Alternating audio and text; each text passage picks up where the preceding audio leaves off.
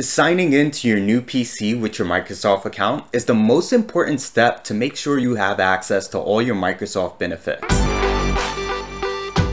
Hi, I'm Carl from the Microsoft Store in New York, New York, and today I'm going to show you the benefits of a Microsoft account and how to set it up if you don't have one. If you use Microsoft services like Xbox, Microsoft Office, Skype, Outlook, OneDrive, you may already have a Microsoft account. With your Microsoft account, all your settings, personalization preferences, apps, OneDrive documents travel with you from device to device. I can quickly check my PC to see if I'm connected to a Microsoft account by navigating down to the taskbar and selecting that little text field that says type here to search and type in the word account.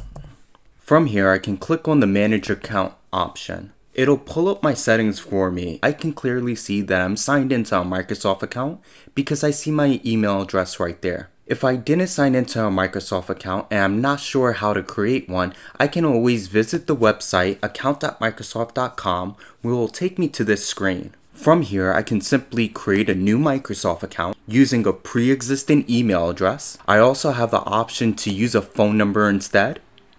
Or I can create a new email address directly from this website. Signing into your Microsoft account on your new PC is the most important step to making sure you have access to all your Microsoft benefits. Thanks for watching this video on how to set up your Microsoft account. Be sure to check out some of our other videos for quick tips from Microsoft Store.